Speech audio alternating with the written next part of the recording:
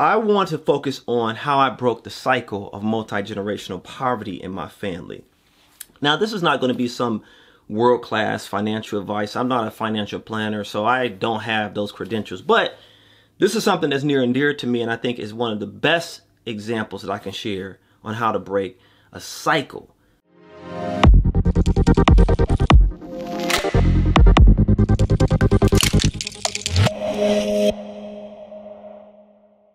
So here's my cue. You cannot solve a problem with the same level of awareness that created it. Let that sink in for a minute. If you are not aware of what created this in the first place, you're not going to solve it. Trust me, you need to have a different level of awareness in order to create a solution for the problem. So, speaking of my financial poverty, I started with asking my family questions about how we got to where we were. Now, I didn't start with the why questions. I just want to understand the narrative because there's a story behind it. It's not all economic. A lot of it is based on decisions that are made due to certain circumstances, and that's what perpetuates the poverty.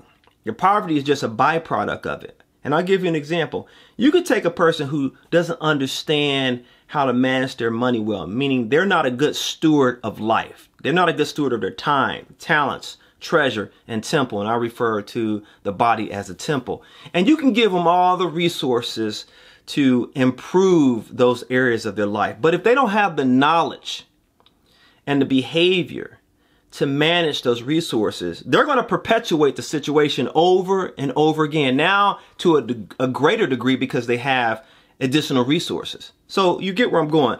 Money management is 80% behavior, 20% knowledge. So this is what I learned, okay? My family, they allowed the circumstances to dictate their financial journey. Now, I'm not being critical or harsh. I'm not saying that they did all these bad things. What I'm saying is that they never took the time to sit back and think, like, what is our goal? What's our family goal? What do I want to do for generations to come? Right? Because the consequences of my decisions today, my behaviors, and my knowledge, they're going to impact future generations. That's why the cycle was perpetuated. So when you think about your whole, you first have to change your level of awareness and say, what created this? Now, don't be critical. Don't be negative. Don't start focusing on flaws. Please stop doing that if you're that type of person. Okay? You're trying to help yourself. So this is the worst time to start, reminiscing and ruminating on mistakes. This is the time where you are really doing a discovery about what created this. And you want to ask questions to understand the story, not questions that put people on the defense if other people are involved in the process, right? Because what you're trying to do is understand the problem, okay? You can either understand a problem, not understand a problem, or misunderstand the problem. And this is why information gathering is important, because if you don't understand the problem, obviously you can't come up with a solution. If you misunderstand the problem, then you're using the information you receive incorrectly, and that might make the situation worse, right? So you have to ask questions. You have to change your level of awareness. You have to be a detective. You have to seek information from people who are part of the problem. And then the next thing you need to do is you need to set a goal for yourself. So don't just say, I'm using my situation, for example, I just want to disrupt the cycle of multi-generational poverty. That's not a goal, okay? A goal needs to be smart. You've heard this before. It needs to be time specific. It needs to be measurable. It needs to be achievable. It needs to be realistic. It needs to have a time to it. Like, in the next 30 days, I'm going to learn how to overcome financial hardship or whatever the case may be. That's my first goal, right? I just want to seek to understand, right? In your personal life, if it's a relationship, I just want to understand, why is this happening? This cycle, this pattern of behavior, okay? Because when you understand it, you may just be reacting to some situation and you're not conscious of it. You can be unconsciously incompetent about certain things and your behavior is just following that same pattern. Okay. And then you learn, okay, I need to break the cycle. So I need information that will help me to change my behavior, right? So you're not critical, you're not negative, you're not defensive. You're really trying to understand that problem, right? Then you say to yourself, okay, I need to put together a plan. Now listen, like I told you, I'm not a financial guy. The first thing I did was went to an expert. I wanted to understand from an expert's perspective, like, how do you break this cycle? What do you do to make this better? And once you get that wisdom, you know what I'm going to say next. Listen, you need to execute, okay? You need to execute. Now, it doesn't matter if you don't have all the skills, all the resources, all the knowledge. Execution is not about being flawless. It's about being consistent, being faithful, staying on task. And sometimes it can be hard. In my case, you're talking about generations. I had the habit. I had this behavior that was perpetuating it. So I had to look at myself and say, what can I change? What do I need to do differently to make this better for myself? And then you know what I recognized? I couldn't do it by myself.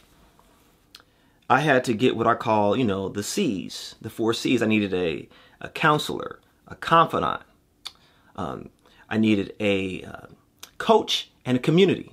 And those 4 C's comprise my team to help me to overcome this challenge because I couldn't do it by myself.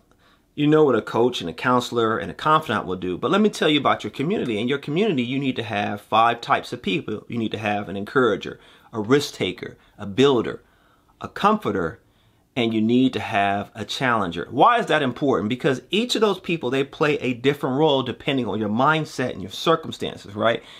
When you're sad, you're down, you're depressed, you need someone to comfort you, right?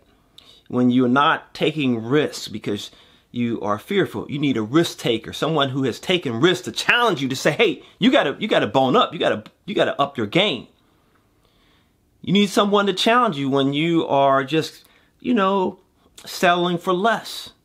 You are not really breaking that cycle to get you out of your comfort zone. You get my point, right? So you need that community. So, you think about your life. Who are those people? Who can you count on? Sometimes that person can be your enemy. Sometimes the challenger can be someone who is not your fan. That's okay. Their opinion, their feedback, their critique, their information, their different perspective is what you need, because when you are so close to the problem, you can't see the problem in the same way that your critic sees it. I hope this is helping you right now. If you are in a hole and how to lead yourself out of the hole. I led myself out of the hole. At one point in time in my life, I was 6 figures in debt. Can you believe that? And that wasn't my family's fault. Okay, I can't blame it on them. I put myself in that situation.